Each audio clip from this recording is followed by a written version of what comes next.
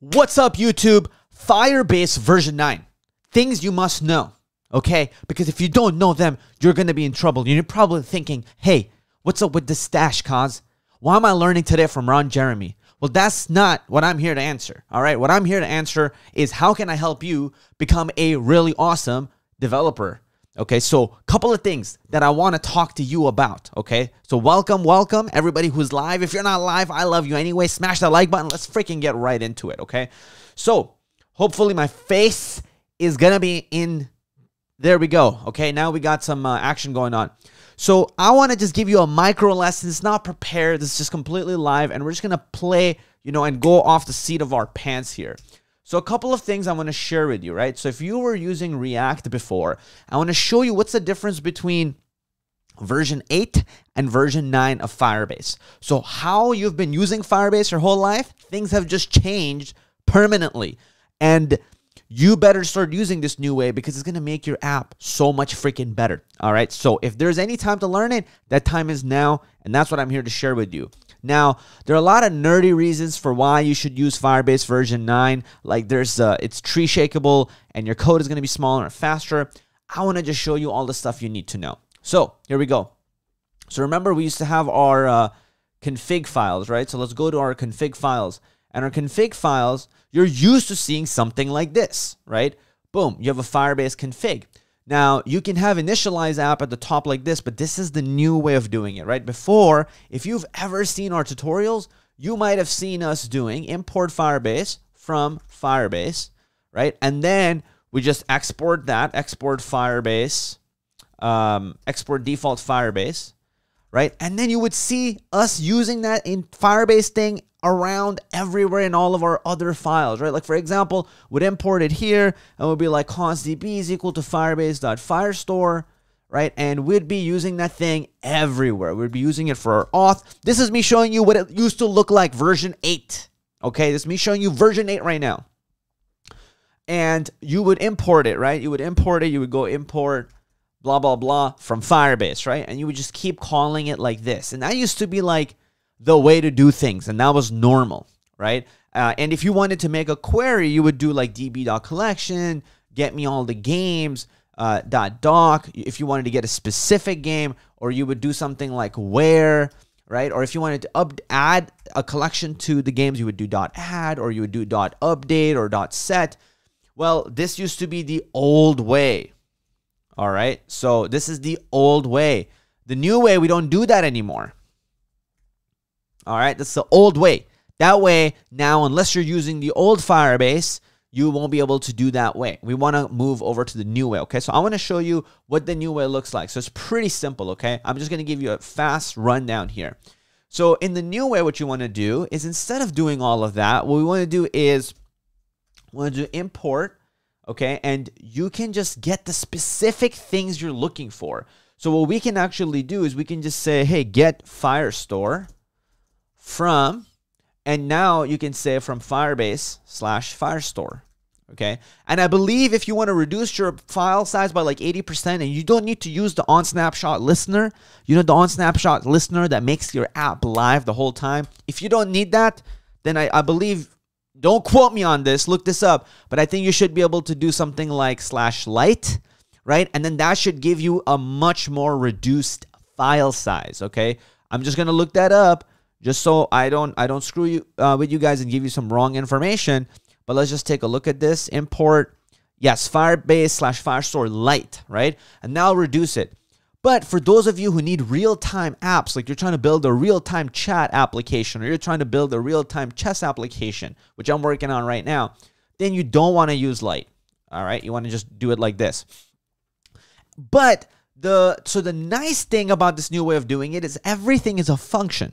The bad thing about it, the new way, is there's tons of imports and exports now. So for example, if you want to be able to get a collection, well, you're going to have to import a collection at some point. If you want to be able to call your docs, well, you need to import get docs. If you want to be able to read one specific doc, you need to get doc. If you want to be able to add a doc, you need to get add doc, or set a doc, set doc, or update a doc, you need to import update doc. All right. So your imports now look much bigger, But again, the benefit is the performance of your app is better because you're not using anything that you don't need. Now, let me show you down here how your code will actually look, right? So if I go back to my app.js, instead of using this object-oriented way of doing things, what you will now instead do is you'll be able to do things like you'll be able to say set doc, okay? You'll be able to do set doc, and you'll be able to call whatever ref you have, right? So for example, I can actually say games ref, and I can say db.collection, okay? Or what I can actually do is I can actually call the function collection, right? And now I can pass information over to that specific function. So what does that look like? Well, here's what it actually looks like, right? So let me show you. So now I can pass, or I can even get like a specific doc, okay? So if I want to get a specific doc, I pass it a database, I pass it the collections I want to get it from, and then I pass it the ID of that specific document. So let's just say ID 123, okay? This will get me now the specific reference to one game that I want, okay? That's the new way of doing it. Now, if I want to be able to get more information out of this, right, I can actually do game snap is equal to whatever game ref was, right? So let me actually show you here, game snap. Okay. And what I can do now is I can say await, and I can say get doc, and I can give it the game ref like this, okay? So this get doc, again, like I said, the tricky thing is you want to import this get doc from your Firebase. Okay, that's the only thing that you want to do. So what does that import look like? It'll just look like this. You'll import and you'll say get doc from your Firebase file that you created. Okay, just like that. And now this will get you the specific doc. Now, if you want to get the data, that's really, really simple at this point, right? So for example, let's go here. If I want to get the data, I can actually just do this, right? Game is gamesnap.data, and this will return to me actually an array. Okay, this will actually give me back something that is usable, that I can actually do things with. All right, let me see if you guys got comments coming in. Yes, sir, Qazi with that new look. That's right. Welcome. Yeah, nice having you guys on here, by the way, on the live. So just remember, everything now is a function. So whatever things you want to do, they are a function. I want to show you another function that's also useful for you. Like what if you want to update a document, right? So what you want to do for that is you want to do set doc. You want to give it the reference of the game that you want to pass it. Okay, then you can update your fields in the game. So it's like game field 1, value 1, whatever, right? This is what you're just passing it. And now you can pass whether you want merge to be true or false. And this is how you would actually run that query. Okay. And the last one I want to show you, which is also really important, is a lot of you guys want to use on Snapshot Listener. So how you actually use on Snapshot Listener with this is like this. So you'll call on Snapshot. Then on Snapshot now is just a function, you guys. It's not like a object-oriented programming, period, you know, none of that, like chaining all the dots together. It's not like that anymore. On Snapshot is just a function now, okay? So on Snapshot might take a document or a collection, for example, that you want to listen to, and then it'll take a callback function.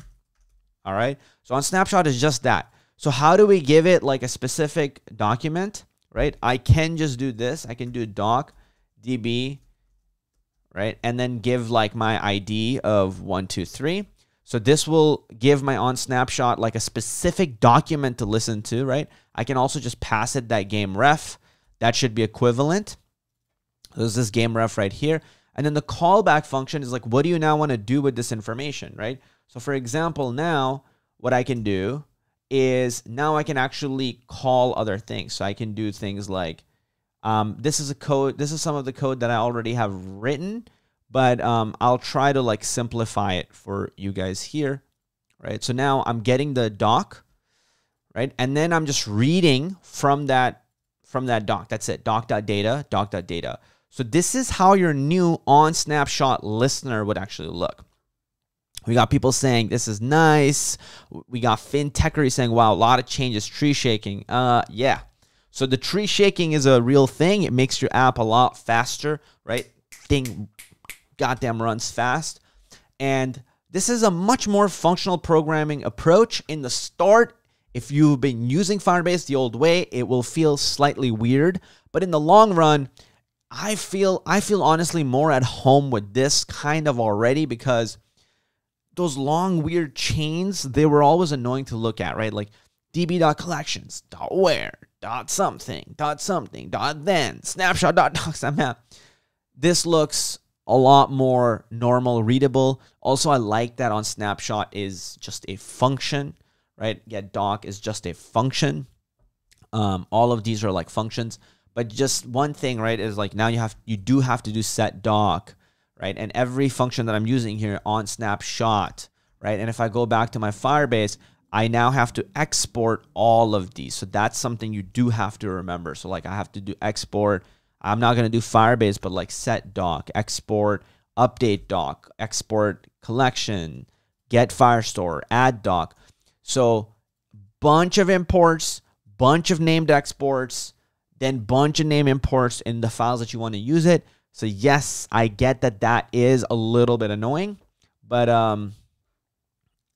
yeah, like something you kind of got to get used to, because I want you guys to be able to move on and start using version 9 of the Firebase and not be stuck using version 8 or 7, because at some point it's going to start to get deprecated. You're going to need to move on anyway, and you're going to regret that you didn't learn it now, you know, or back then, and you'll have to learn it at a much later point.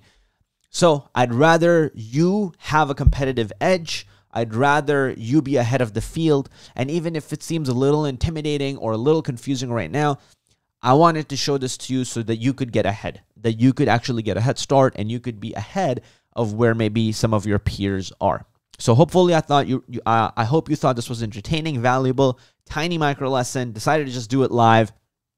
And just let me know. Did you enjoy this? Did you not enjoy this? In either case, hopefully you smash that like button and subscribe to the channel. I love your beautiful face. This is Rafik Qazi. I'll see you in the next video.